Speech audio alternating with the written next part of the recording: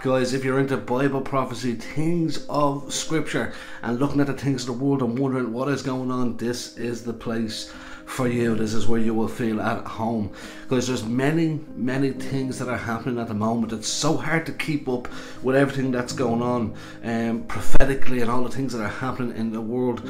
But these couple of different videos have been laying at my feet, and I believe that these truly are signs that the times are starting to change, that we are coming ever so close to the return of Christ. It's very hard to ignore these signs. What I want you to do, like I always ask, is to watch the full thing in its full context to get an understanding, but know that the return of Christ is very near. Also, what I always ask is smash that like button and get this out to as many as possible. And if you're a first time here, if it's your first time to Prophecy Unfolded, consider subscribing and becoming part of the family. Have a look at this.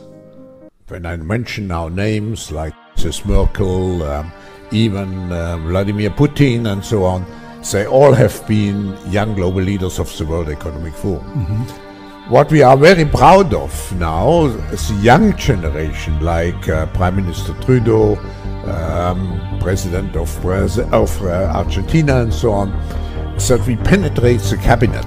And the title of this session, are we ready for a new world order? I think you need a new world order, that China has to be part of the process of creating it, and they have to buy in, they have to own it the same way as, let's say, the United States owns the Washington Consensus, the current order. In times of crisis, the role of governments is more important and more relevant than ever. You know, we are at an inflection point, I believe, in the world economy. Not just the world economy, in the world. It occurs every 3 or 4 generations. But the system we have now has actually broken down, only we haven't quite recognized it. And so you need to create a new one. And this is the time to do it. And to look into constructive ways we can build our common future.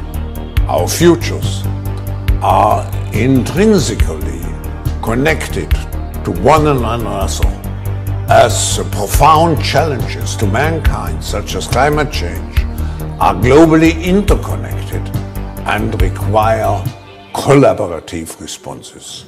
And now is a time when things are shifting. There's going to be a new world order out there, and we've got to lead it. And we've got to unite the rest of the free world in doing it. Arise, the new world religion. The spirit of the false prophet is here.